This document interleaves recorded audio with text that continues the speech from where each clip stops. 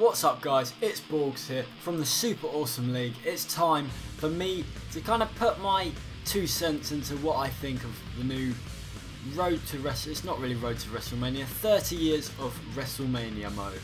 It's just been announced on 2K14, there's been a lot of hype around it lately.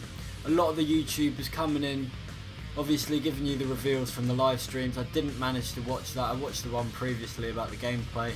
And I figured I'd come in and I'd give a few predictions of what kind of matches we could see, judging from what superstars have actually been revealed so far. We have had the roster confirmed now. I actually think there could be 1 or 2 more surprises in there. I'm hoping that this Kurt Angle rumour is true because I'm a I'm a huge fan of Kurt Angle. And he's had some classic WrestleMania matches, as I'll come on to talk about in this video. We're going to start off, and I looked through the match cards of all the WrestleManias, kind of paired together the people that were actually in matches against each other and have been revealed so far. So we look at WrestleMania 1, and obviously there has to be a match for every WrestleMania if there is 30 years of WrestleMania like it's been titled. So there was only one match I could find in the first few WrestleManias. In number 1 we've got Big John Studd versus Andre the Giant, but to my knowledge and to what the website said, this was a body slam contest for $15,000. So I don't really know how that's going to work. All the other matches on the card, I don't think from what I saw there were any other superstars that had been revealed that were fighting against each other. So we're going to move on to WrestleMania 2, where we could see King Kong Bundy versus Hulk Hogan in a steel cage. Now that could be a very good match. I'm pretty sure that is why King Kong Bundy has been included in this WrestleMania mode. He only features once or twice throughout WrestleMania, with opponents that have also been mentioned into this roster reveal. But this looks like one of the earliest appearances, and this could maybe possibly be the start of the Road to WrestleMania mode, or the 30 Years of WrestleMania mode. I'm so used to calling it Road to WrestleMania. Only because I can't see any matches from WrestleMania 1 actually happening. If I'm wrong, please do correct me. I didn't actually watch this, I'm just getting this information off of a website. We move on to WrestleMania 3, and now we've got 2 matches that could take place here. Ricky the Dragon Steamboat against the Macho Man Randy Savage. This match did take place during WrestleMania 3, as well as Hulk Hogan vs Andre the Giant Part 1. Now this match I can definitely see happening, become immortal, it just fits in with everything. So I'm pretty sure that's going to happen. Ricky Steamboat vs Randy Savage, again, it wasn't the main event, but it could be a big possibility to happen. And then that leads us into number 4, WrestleMania number 4, where we have Hulk Hogan vs Andre the Giant for the 2nd time. I definitely think this is going to be included as well. And then another match that could also be included in WrestleMania 4, in the 4th year of the 30 Years of WrestleMania, could be Randy Savage versus Ted DiBiase. Now these guys are both included, and this would be the first appearance Ted DiBiase makes at WrestleMania, where he has an opponent that's also confirmed in the roster. Now there is one thing I would like to touch up on, is the amount of managers and guests at ringside during WrestleMania. I don't really know how this is going to work, because I'm pretty sure that I haven't actually watched the matches, so don't quote me on this, but I'm definitely sure that these managers and guests at ringside would have had some kind of interference in the match at some point. But with them not being confirmed, it really does create a bit of doubt as to how this mode is going to work, because if you're trying to recreate moments that have happened in history, how are you going to recreate it without characters such as Virgil being confirmed? Because I know he features a lot with Ted DiBiase. But going on to the 5th WrestleMania, we see Randy Savage vs Hulk Hogan. Now this is the first time these guys meet at WrestleMania, and it kind of makes up a good follow-up storyline from WrestleMania 4, having both Hulk Hogan and Randy Savage competing in that event. So that match is definitely probably going to happen, I can see that happening. And then that moves on to WrestleMania 6, where we see Ultimate Warrior vs Hulk Hogan. I can definitely see this match happening, as it's the only match on the card that I could find that could be created from the roster that was confirmed. WrestleMania 7, we have 2 matches here that could see happen. That's Ultimate Warrior vs Randy Savage, as well as Hulk Hogan vs Sergeant Slaughter. Now these guys all confirmed, Again, I think there may have been guests at ringside, so how this is going to work, I do not know. And moving on to WrestleMania number 8, we have Randy Savage versus Ric Flair. Now Ric Flair, this will be his first, I don't actually think this was the main event of WrestleMania 8, but it was the only match that I could pair together judging from the confirmed superstars so far. And again, this is what I'm saying. Missing out superstars such as Kurt Angle, it really does limit the choices of the main events that you can take from the WrestleMania kind of 17 period onwards. Kurt Angle features a lot in WrestleMania, and it just doesn't seem right not to have him in there in a mode called 30 Years of WrestleMania. So anyway, we're going to move on to WrestleMania 9. We've got Yokozuna twice. He fights Bret Hart first of all, and then he goes on, I think in the main event, to fight Hulk Hogan as well. Now that could be quite interesting to see how that pans out on the 30 Years of WrestleMania mode. Now we have hit WrestleMania 10, and we're going to see Razor Ramon versus Shawn Michaels. Now that would be a classic match. I can definitely see that happening. Why else would they bring in Razor Ramon? Why would they bring in the old school Shawn Michaels? That's a go ahead. I'm pretty sure that's going to happen. And another match featuring Yokozuna, we have Bret Hart versus Yokozuna. That is another match that could also be included due to the superstars confirmed on the roster release. Now, number 11, on WrestleMania number 11, we've got Undertaker versus King Kong Bundy. So King Kong Bundy does make a return to WrestleMania, as well as Diesel versus Shawn Michaels. Now, Shawn Michaels, this would be his second WrestleMania in a row that he could feature in. And then we move on to WrestleMania 12, where we have Ultimate Warrior versus Triple H, Hunter Hearst Helmsley at the time. I'm not too sure on that, whether because I don't think the Hunter Hearst Helmsley gimmick was confirmed in that roster release. However, there was a retro Triple H, which may be used instead. I do not know. We'll have to find out for that, I guess. The next match that could be confirmed would be Undertaker versus Diesel, and then Shawn Michaels for the third time in a row at WrestleMania versus Bret Hart. Now, WrestleMania 13 was very limited of what I could find. The only match I could find that could be used from this card was Bret Hart versus Stone Cold Steve Austin. Now, I could definitely see this happening, obviously, because this is the only match on the card from the confirmed roster that you could actually use, so I'm pretty sure that's probably going to be used. And then WrestleMania 14, we see brother versus brother. We've got Undertaker versus Kane for the first time. And now another match that could also be used would be Stone Cold versus HBK Shawn Michaels. WrestleMania 15, we've got Mankind versus Paul White. It was the old school Big Show. Whether that's retro Big Show, I'm not too sure. That could be the character model. Again, I did not watch WrestleMania 15, therefore I do not know which era Big Show was in at that time.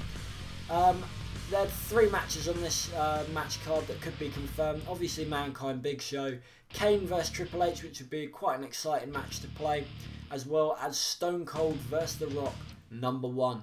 Now that, I'm pretty sure I've seen highlights of that match, and that was an epic match, and they will have a rematch later on down the line. WrestleMania 16, again, it's a strange one. We've only got Triple H versus The Rock, and that's the only match I could find from that match card. But WrestleMania 17, Shane McMahon was not confirmed, neither was Vince McMahon. However, I'm pretty sure they will feature in it. They're a bit of a given, they may be NPCs, but they did have a match at WrestleMania 17, and it would be a bit weird if we did not see the owner of the company against his son at a WrestleMania event. That's quite an epic event, that doesn't happen a lot, and I'm pretty sure that would be included if it was to go ahead. Now we do see Undertaker versus Triple H as well on this card, and the rematch between Stone Cold and The Rock. Moving on to WrestleMania 18, this is where we start to get a lot more choice in matches. Now WrestleMania 18 features Undertaker versus Ric Flair, Stone Cold versus Scott Hall, which we could see Razor Ramon used instead of Scott Hall, The Rock versus Hulk Hogan, Hollywood of course, and Triple H versus Chris Jericho. WrestleMania 19 features again Chris Jericho versus HBK, Shawn Michaels, as well as Hulk Hogan versus Vince McMahon. Again, I could see this match going ahead just because Vince McMahon, owner of the company, when he competes at WrestleMania, you include it, don't you? That's a big moment when the owner of the company is actually getting in the ring and fighting. So we've got The Rock versus Stone Cold for the third time as well. And now this is where I start to think Kurt Angle really should be included. We've got a Lesnar versus Kurt Angle match. That would be an absolute showstopper to play. Why would you not have Kurt Angle in a 30 Years of WrestleMania mode? He starts to feature a lot more frequently now, and he has some absolute classic matches. So we're going to go down to WrestleMania 20 we're at now. Only 10 years left. And I could see at WrestleMania 20, we've got John Cena versus The Big Show. Now that was a big moment when John Cena came out and he fought Big Show at WrestleMania. I'm not going to give away any of the results. Honestly, because I don't actually remember much of the results. I remember the matches, but not the results off the top of my head. We've got Evolution versus Rock and Sock Connection, which again, I can see happening because Mankind and The Rock. Goldberg makes his first appearance versus Brock Lesnar. Now that would be an absolutely epic match. I do not know why they would not include that, given that the two superstars are both confirmed. Undertaker vs Kane is the last match on this card that I could make out of the confirmed superstars. WrestleMania 21 we move on to Undertaker vs Randy Orton. Again, Kurt Angle making an appearance versus Shawn Michaels. We've got John Cena versus JBL and Triple H versus Batista. Again, all matches that you'd want to see. WrestleMania 22, we've got that classic, that absolute worldy match between Edge and Mick Foley. I don't think any die-hard wrestling fan will forget this match. That spear through that flaming table, the hardcore moments that came in that match, it would be a shame not to include it. HBK versus Vince McMahon. Again, Vince McMahon fighting at WrestleMania. I would be shocked if they did not include Vince McMahon. Now we've got Mysterio versus Randy Orton versus Kurt Angle. Now this is a match I would definitely love to see, but again I do not think Rey Mysterio is confirmed either, so judging by that, that does veer towards the thing that Angle might not actually be included in this, which obviously he wasn't confirmed on the roster, so we may have to live with that. We may have to miss out on some epic matches because Kurt Angle can't be included onto the roster. So we've got John Cena and Triple H finally on WrestleMania 22. WrestleMania 23, it starts to get a bit finer. We've got Undertaker versus Batista and John Cena versus Shawn Michaels. And then that's the only two matches I could find on that match card. WrestleMania 24, moving ever so closer to WrestleMania 30. We've got Shawn Michaels versus Ric Flair in his retirement match, I think that was. And then we've got Randy Orton versus John Cena versus Triple H. That would be a classic match to play, and I'm pretty sure all wrestling fans will remember that one. And then finally, we have Undertaker versus Edge. WrestleMania 25, we have Undertaker versus Shawn Michaels, John Cena versus Edge versus Big Show, and Triple H versus Randy Orton. WrestleMania 26, we see Bret Hart versus Vince McMahon. This again I could see happening because Bret Hart is confirmed on the roster. Vince McMahon isn't, however, but I feel he'll be included anyway. Chris Jericho versus Edge, John Cena versus Batista, and Undertaker versus Shawn Michaels again.